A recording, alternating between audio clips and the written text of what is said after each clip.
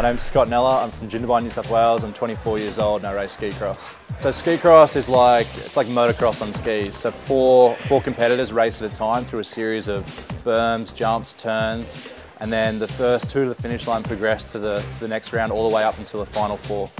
It's not like traditional alpine where it's a racer against the time. It's four competitors racing head to head, and yeah, there's a few crashes involved, but it's pretty good to watch.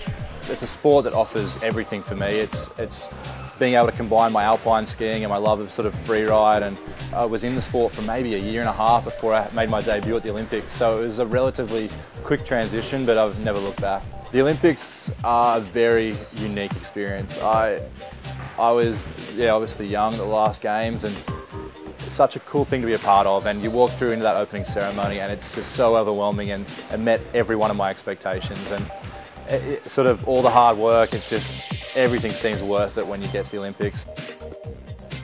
Obviously we have this facility here in Cooma-born, which is ideal for me, obviously being so close to home.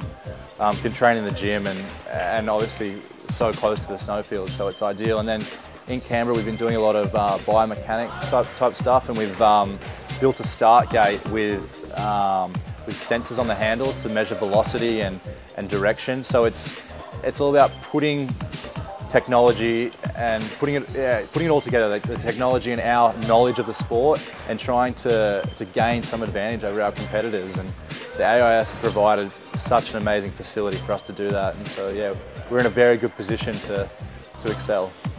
We're producing some incredible athletes, and we have all these facilities with the AIS to produce world-class athletes. And considering how small our nation is and how little snow we have here, it's quite remarkable how well we do on a world stage. And going into Sochi, we have so many medal opportunities. It's quite remarkable for a country that it is predominantly summer-based.